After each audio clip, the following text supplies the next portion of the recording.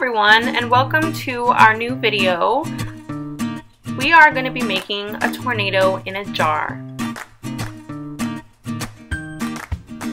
So what is a tornado?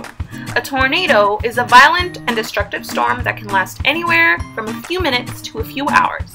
They are basically powerful winds that rotate in a funnel-shaped cloud around a central point. And for today's video, we're going to try to recreate that in our jar. So for our materials, we need a jar with a lid. It could be any recycled jar that you have, as long as it's clear. Dish soap, water, vinegar. Food coloring is totally optional.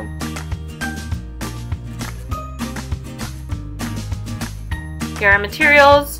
We have our mason jar with a lid, and here's me working behind the scenes. Let's get started.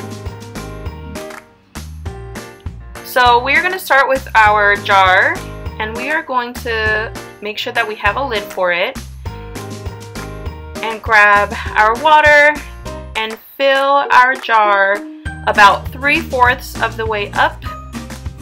We want to have some space at the top because we will be shaking and rotating our jar a little bit, and we don't want to create too much spillage. Plus we need a little room so that you can see the tornado. So that's about how much? It's about 1.5 inches, 2 inches at the top.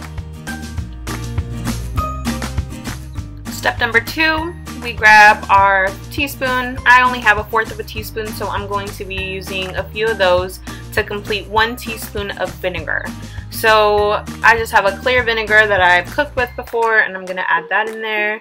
Measurements don't have to be super exact, and there's no real fancy way of doing this. Just add it to the jar. And now we have our liquid soap. We happen to have a blue one. If you have a different color, I don't think it really matters. And so we are adding 1 teaspoon of that as well.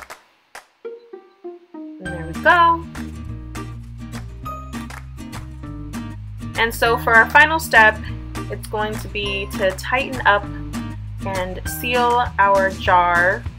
We want to make sure that there's no spillage, and we are ready to spin. Spin, and we have created our own tornado in a jar.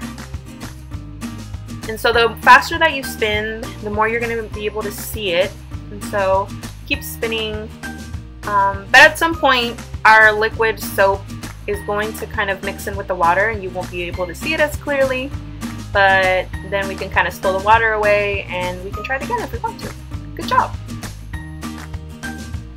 And so we tried it with blue food coloring, and we saw that it didn't really work so well, but we went on to test it out anyway. And here we are testing our clear water, no food coloring, just soap, and it works super well. We hope you try this at home, and thanks for watching, and don't forget to subscribe.